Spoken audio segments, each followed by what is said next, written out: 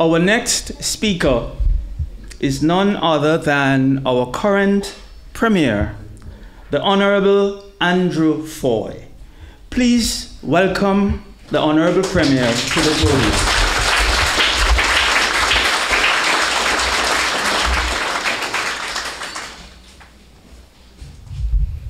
Well, it's indeed a pleasure to be here, and as usual, I greet everyone in the name of Jesus Christ, the Lord and Savior. Today, I recognize the protocol already established, and I want to say to QC Paul Dennis that usually when I speak, my wife is in the crowd and she puts up a finger when she thinks I'm going too long as a cue. But I'm delighted to know that tonight you have told me that if I speak too long, or any of us, especially myself, a lot of pretty ladies are going to come and carry us away. So please forgive me if I test that out.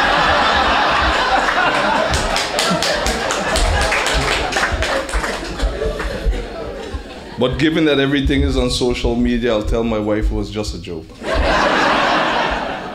And I do send apologies for her tonight as she had to go to other function to represent me, so she sends her apologies and her congratulations.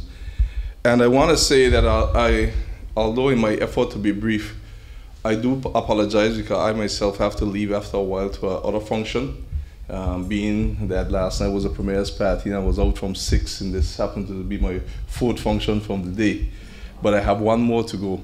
So when I leave, I want to let you know, QC Dennis, that you're free at any political jokes. Because somehow knowing him, I know he's going to put in one. But just for the sake of my ministers, my cabinet, I'll tell one lawyer joke, and then I'll get to the speech because, there was this gang of thieves and they were out robbing, and I'm sure you probably would have heard about this one, and they went into a party, they robbed the party, and those guys came out with $2,000. And then they would pass by another party and they robbed the party and they came out with $4,000. But when they went in, there was a party of lawyers and they went in but the lawyers were so strong they beat them up. And when they came out wounded.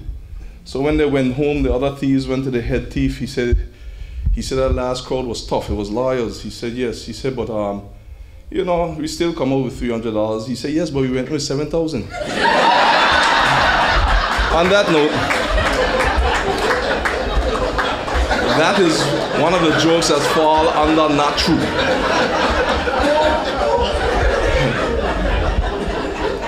But I put that in to fill the gap for in case QC Dennis picks on the politicians while I'm gone. Now please forgive me as I proceed. Today is quite fitting to be celebrating the 10 years. December 15th. The day that would have been the birthday of the late Honourable Ralph T. O'Neill. Can we stand and get a moment of silence in remembrance of this man?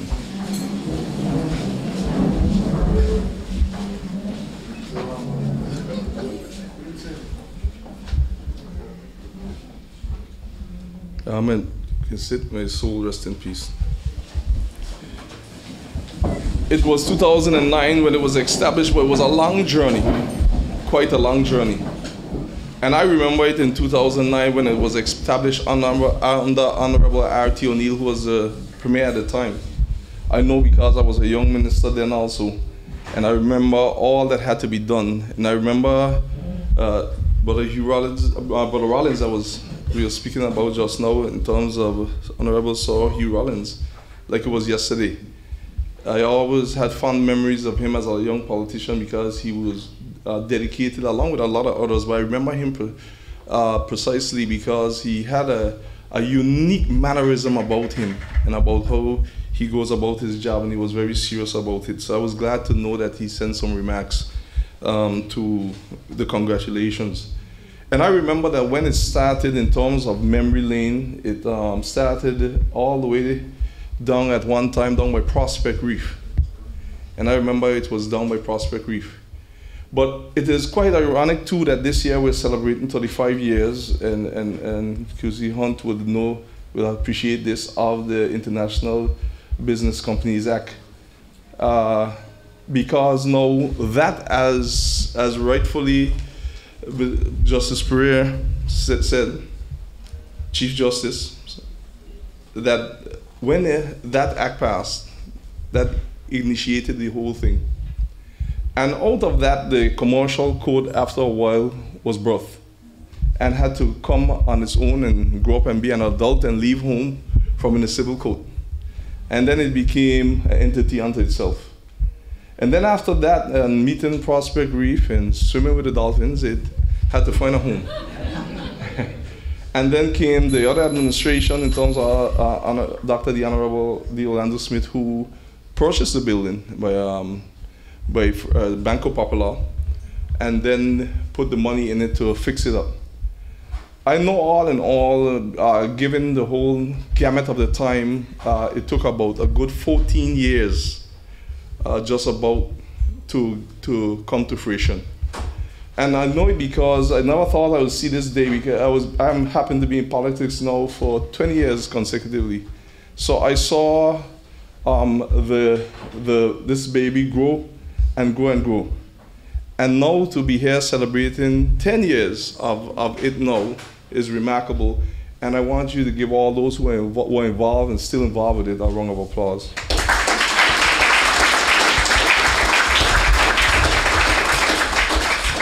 I realized that we didn't know what we have. Usually people are more critical of things, what is next to them, and praise things that is far from them, because that's just how human beings are. People who live in BVI say it's only BVI. No, that's how human beings are. That when you read the Bible, they were the same with Christ until he left. But what I realize is that we realize what kind of gift we had through Oma and Maria when the court had to move to St. Lucia. I'm sure if it was up to St. Lucia, they would have made sure that it never returned. Because they get to realize very quickly what it is that the BVI had. But we also get to also recognize that we really have something special and Fort had to get it back here and get the place fixed. So Oma and Maria really expound for us that we have something special and we have to take care of it. So I'm also seeing in terms of a derivative of it, where the commercial court was able to become an adult out of the civil court and now doing great things, bringing in great revenue. And we will also make sure that we get as much revenue as we can get out of it.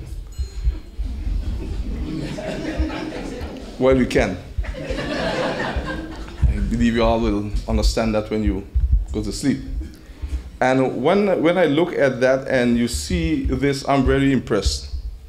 I also remember there was a Sister Island coordinator working hard on this project. Never thought that he would be on this side of the fence.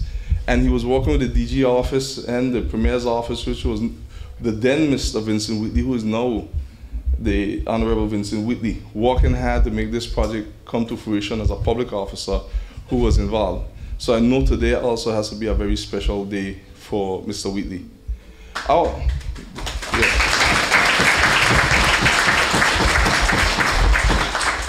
I also want to say that we recognize that there are other areas, although we're talking about the commercial code, that are now adults that need to come out, and we're working on them.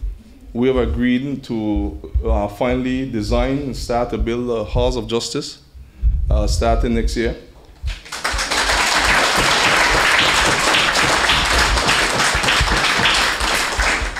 We sat, and one of the areas that I did was a CDB loan, which is where it was coming out for, is to agree with the governor, and I repurposed the loan so that we can spend $4.5 million this year out of the loan funding so that it cannot go. First, the design was just to repair the magistrate court, but that can't work. So now, they take more money than what was allocated. So now we're working on a land swap to put as in Henley over there and put the building over on the other side. So working closely with the governor and the DG on this matter, but our government is handling the development. So I want you to know that better days are coming. And we also have the full design that's going to be done. But the first segment is going to be to build the magistrate court this year. And we will be building it. It is going to be designed in such a way that we can build peace and peace and peace every year, So they start a section of it every year, but it will be fully designed this year. This is great because with this now, it is long overdue.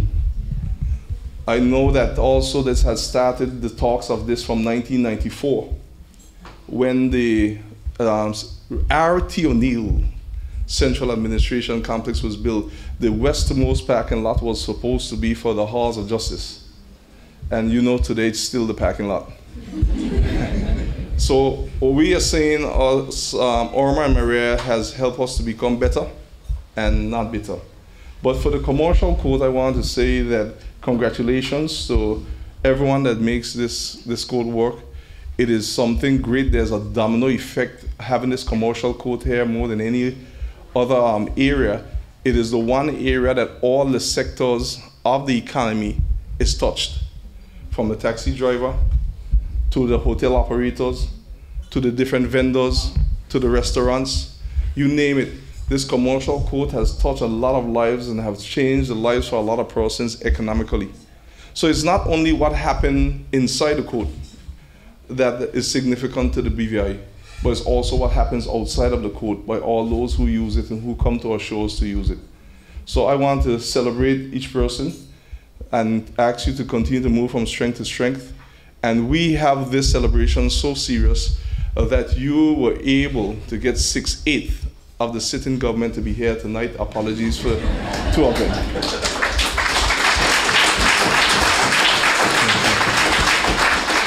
As a matter of fact, the entire cabinet is here. So you see, Dennis, if there's anything that you need passing, you can please bring it to cabinet now, and we will so do. But I want to thank everyone and thank the Chief Justice and all that work with you for all the hard work, and continue to count on our government to do whatever we can to make sure not only the building and the structures, but also to make sure all the other incidentals that are involved are in place. Together we'll always achieve more. And again, congratulations and thank you.